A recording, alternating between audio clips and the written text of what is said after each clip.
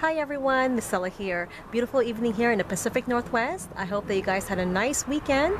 Today I'm going to be taking you on a tour of our mini orchard right here behind me. A couple of apple trees, a pear tree, some blueberry shrubs, a couple of giant rhubarb plants right there, little pumpkin patch, and some raspberry shrubs right here below. So let's take a walk and I'll show you how everything's coming along and what we've been harvesting the past couple of weeks. Here is a raspberry bush that I planted 3 years ago. My friend gave me this little cane. It was only about, I think, 3 feet tall. It's now at least 5.5 feet tall and growing lots of canes along the side. See those? Those are new shoots. So they put out runners just like blackberries. And we've been harvesting raspberries the past 2 weeks. They're still putting out fruit. Zoom in here. See all those raspberries? Here's the opposite side of the raspberry bush along the stairs. So more berries in there hiding.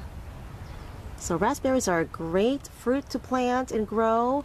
Very prolific and simple to grow in your backyard. Here is one of my favorite plants with these beautiful red flowers.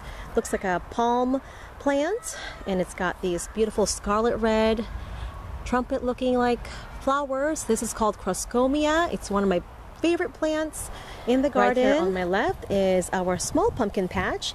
These are the Pacific giant pumpkins that I sowed about, I think, 6 weeks ago. This middle one here looks like it's doing well. There's a smaller one right there, so hopefully we get some giant pumpkins. They look pretty healthy, and all I've been giving them is worm castings, so far so good. Here's one of my giant rhubarb plants, and there's one right there to the right. These are the Victorian varieties. They produce the giant leaves and long stalks. The stalks can grow as long as 16 to 18 inches in length. And our favorite rhubarb recipe is strawberry rhubarb crumb bars. They are so delicious. There are a lot of recipes online that you can find. I will also be trying to make rhubarb jam. So that's on my to-do list this summer. Over this way are the blueberry shrubs. A couple of them are still pretty small. You know what? They are a different variety than the other ones. These are the top hat blueberries, so they are a smaller variety, and I think they do really well in containers. So I'm thinking about pulling them out in the fall, putting them in containers, and replacing them with bigger blueberry plants. So this is a Blue Jay blueberry variety. This one's a pretty prolific one. Lots of berries in there. As you can see, they're all still green. A couple of them are starting to turn purple or blue. So we'll be getting a lot of berries from this shrub here. Got 2 more here. These are not producing this year. We had like a cold spell in late spring. It got down to the 40s again, and most of the flowers fell off. So no fruits on these 2 here, but they did produce a lot of berries last year. Couple of Fuji apple trees. So unfortunately, with that cold spell that we had in late spring, most of the flowers fell off. There are only a few apples. There's one here that's left on the tree. There's a couple over there. You can zoom in there.